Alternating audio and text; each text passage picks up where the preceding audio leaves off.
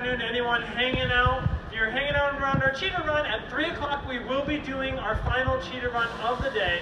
But much like the savanna grasslands of Africa, cheetah run isn't home only to cheetahs.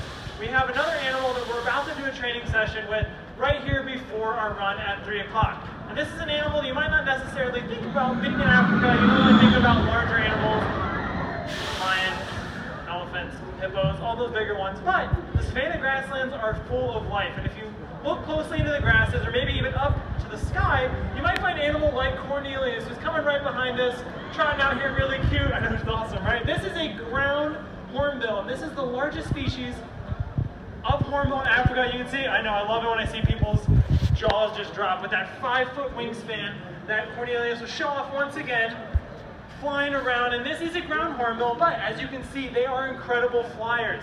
Ground hornbills will use that wingspan to help them maybe escape other predators that might be hanging out in the savanna grasslands, or to help them catch their food.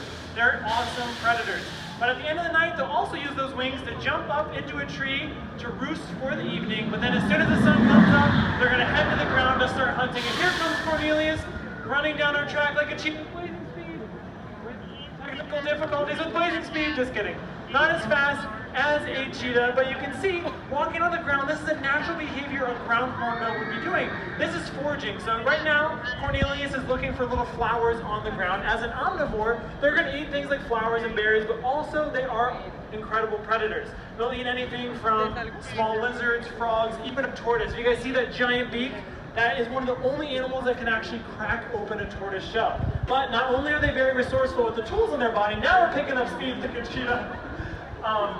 But not only will they use that resources of their body, but they're also really smart. This is another natural behavior, seeing them run on the ground because they follow behind large groups of hoofstock.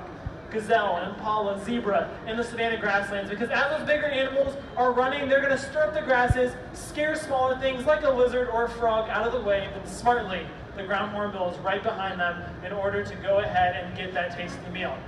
Now, we do need someone else's help.